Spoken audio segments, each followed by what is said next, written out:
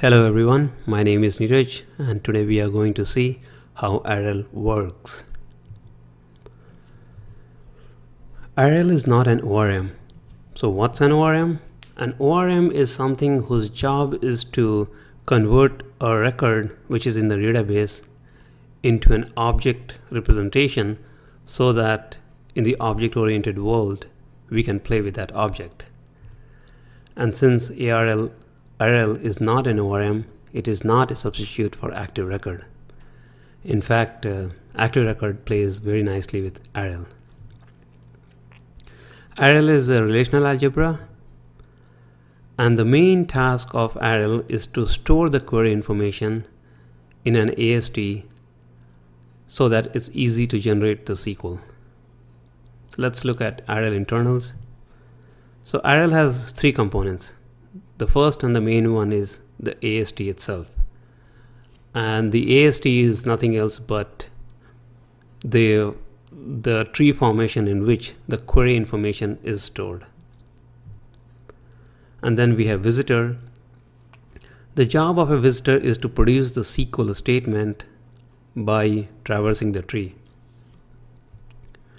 In AREL, you will find that there is a very clear separation of duties. The tree does not know anything about how to produce the SQL. In fact, tree does not even know how to manipulate itself.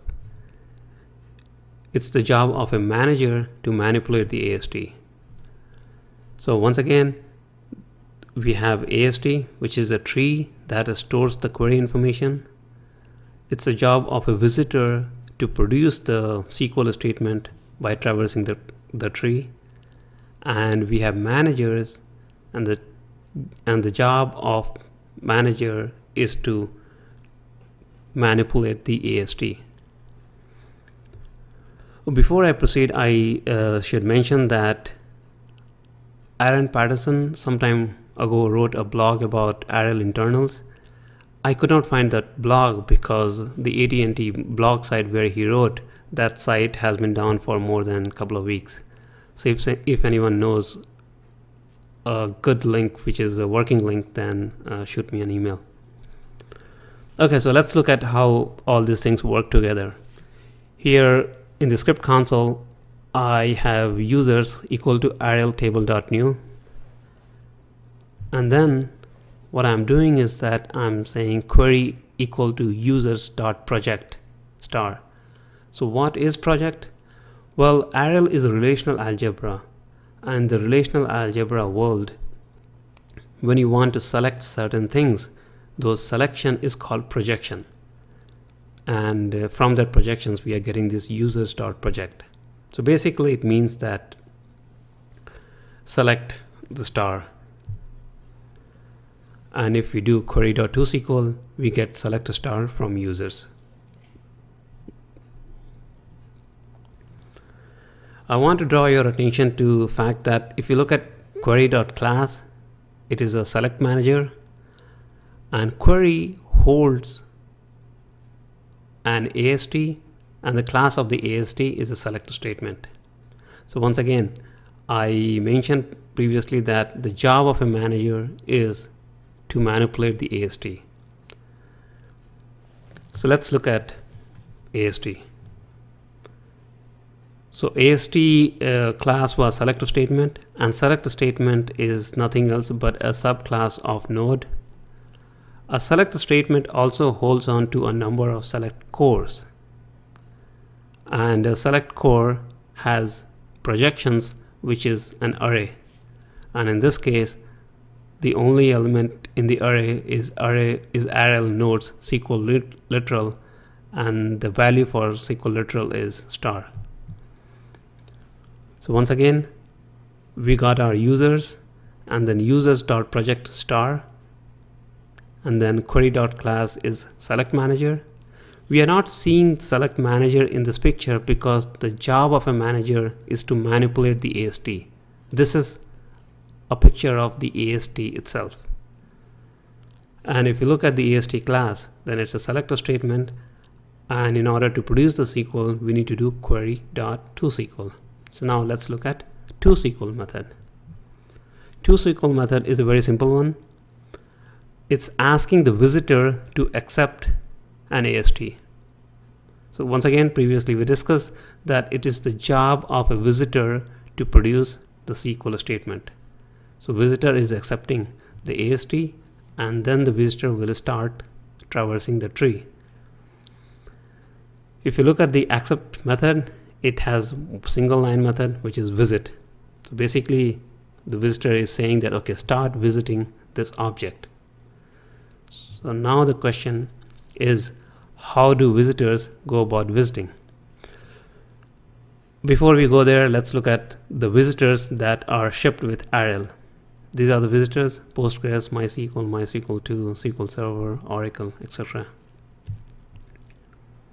So visitor gets hold of an AST, and it does ast.className, which is AREL nodes select statement, and then AREL converts that constant into this string, basically by replacing all the double colon with underscore, and it gets this string, and then visitor invokes that method. So in this method we can see that it has visit, then it has order by, and it also takes care of limit, offset, lock, etc.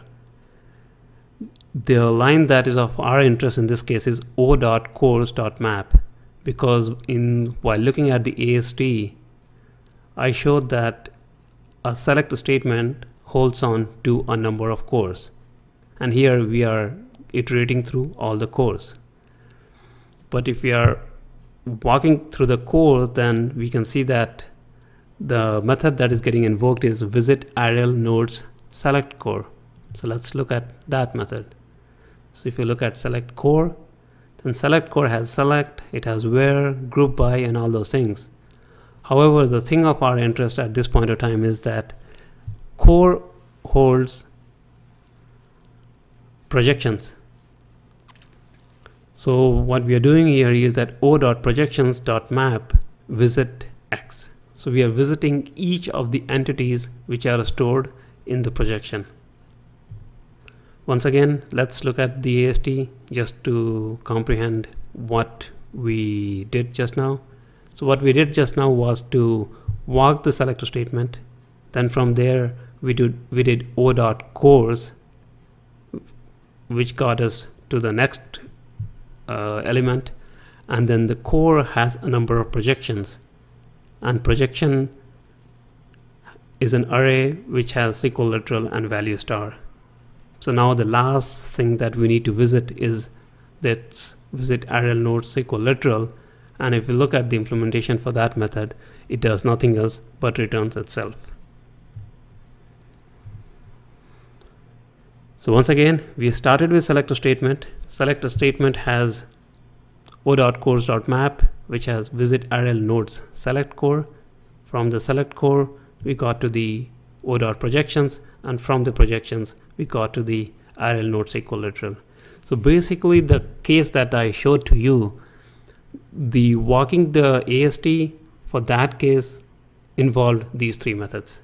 I mean, there are a few minor walking here and there too, but these are the three main methods which the visitor had to traverse to produce the SQL statement. To make it concrete how the whole traversal works, let's look at one more example. So once again, we have our users here, but instead of doing projection, here we have users.where user's name matches John. So in return we get a query. The query is once again of class select manager, and if you do query.toSQL, we get select from users where user's name like John. So let's look at the AST for this scenario. So in this case also we have a select statement, which is a subclass of node. Select statement has a number of cores, but unlike the last case, select core does not have any projections. I mean, it has a projection which is an array, but it's an empty array. In this case, the core has wheres. Wheres, just like projections, is an array, And the first element of the array in this case is AREL nodes matches. And this class has two attributes, left and right, and it has value name and John. So now if the visitor is asked to traverse this tree, we know what the route will look like. It will start with selector statement, then it will go to select core, then it will go to visit AREL nodes matches, and then it will go to visit AREL attributes attribute. These are the two attributes, and then name and the John, they are a string, so then it will visit string. So if you do query.toSQL in SQLite tree, we will get this SQL statement, which is good. However, if you execute the same command in PostgreSQL, we will get I-like. And the reason why we get I-like is because if you look at the visitor, PostgreSQL visitor, it overrides the method visit AREL nodes matches with I-like. So all the visitors subclass toSQL visitor, and toSQL visitor is the base class. And if a visitor wants to override a particular method, then they can easily do so by overriding that method in their own class. In both the examples, the query was of class select manager, but besides select manager, we also have delete manager, insert manager, and update manager. All the code that I showed to you was tested with Rails 3.1 beta and REE. If you have any feedback, send it to me. Thank you very much.